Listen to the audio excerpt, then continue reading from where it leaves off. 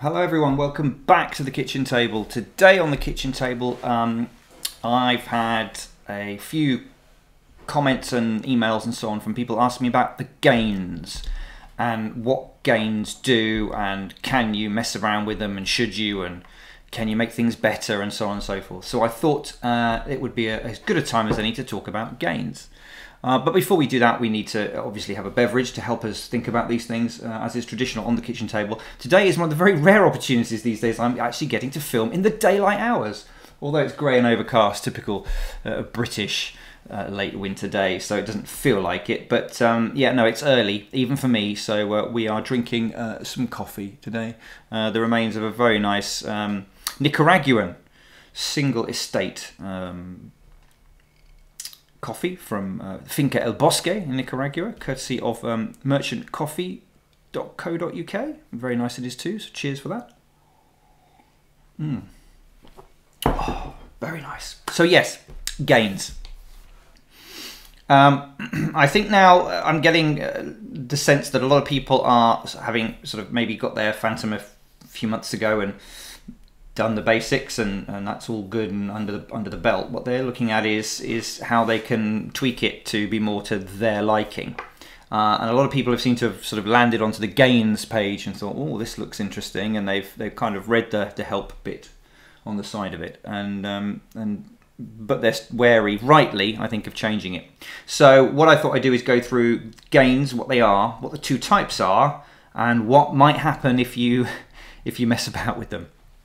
So what we'll do is we'll cut to a screenshot of the Vision Plus attached into the Vision Assistant, and we'll go to the gain setting.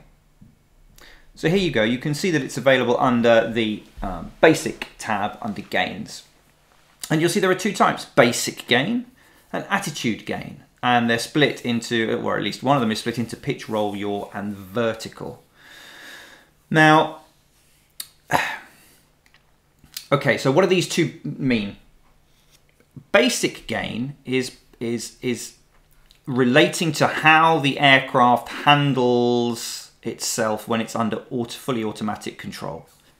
Attitude gains relates to how the aircraft responds to your inputs. And by your, I mean your, not your. Very confusing. So what is gain? Well, basically, gain, you can think of it as how responsive the aircraft is. The lower the number, the softer, the spongier, the less responsive it will be. The higher the number, the sort of the sharper, the crisper, the more instantaneous it will be. Some people I've seen make an analogy to sort of handling on a car. So if you tighten up the suspension and sharpen up the steering, you get kind of tighter, quicker responding handling. If you let everything go a bit for a long distance cruiser with soft suspension and a bit of slop in the steering wheel, it's a bit more of a relaxing kind of thing. And that's probably quite a good analogy. So that's what the adjustment of the gains do. The bigger the number, the crisper and sharper the response. Now, we have obviously to talk about the two different types. The one that can affect your flying style is the attitude gain, because this directly affects how crisp or soft the controls feel to your inputs. And you'll notice you could only change pitch and roll. That's all you can change. So it's basically the stuff on the right stick. So if you think of where they're currently set as a benchmark, if you make those numbers higher, then the aircraft will react more sharply, more crisply, more quickly to your control stick inputs. If you reduce them, it will be softer and squishier, and there'll be more of a sponginess, a sort of a deader feeling at the center. Now, the downside of it is that, as you can see, there are only two things you can change. As I said, right stick only, pitch and roll, and that's it. Basic gains have a full set of adjustable parameters, but you probably, if your aircraft is, if you let go of everything in GPS mode and your aircraft pretty much stays within the couple of meters of horizontal and within a couple of feet vertical, please don't touch these. basically these basic gains reflect how responsive the aircraft is to changes in the atmosphere while it's trying to hover. You can look at it like that. So if, for example, we've set it up into a hover, it's sitting there nicely, and a big gust of wind comes along and pushes it to one side, you know, it needs to be able to respond to that quick enough that it doesn't start to drift, but not so quick that it overcompensates and you get into some sort of strange oscillating backwards and forwards as it does its thing to try and keep itself back. It's the same with the vertical gain. One of the things that you want to be really careful of if you even remotely thinking of changing the basic gains is the vertical gain, is it will impact on the hover, because if you get it too tight and too crisp, it will come to a stop, but it will react a bit quickly, and then it will have to compensate, and it can start to get very, very jerky as it sort of bounces up and down into this.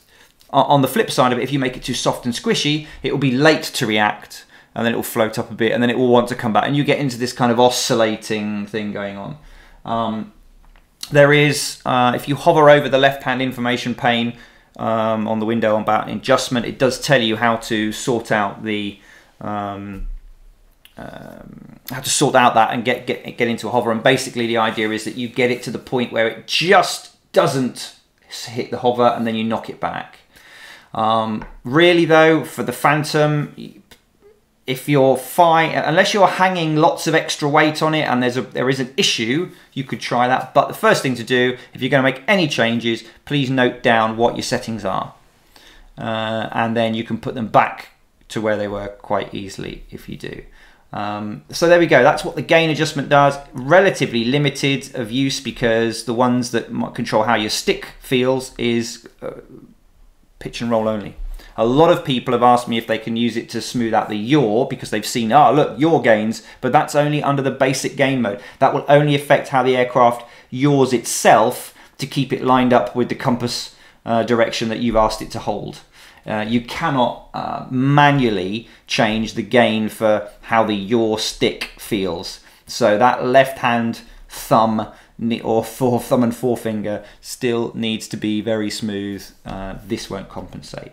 So there we are. I hope that's helped to people understand what gains are, and in most cases why you probably shouldn't mess around with them. But if you do, please, as I said, make sure you've noted down what the figures are, because you can then revert to it. And please make small changes if you're going to, maybe 5 or 10%, test it, come back, adjust, and you know, do again. Don't make big changes and do it. And that's it really. Many thanks for your time. I hope that was useful to some, and we'll see you again soon back on the kitchen table. But until then, cheers.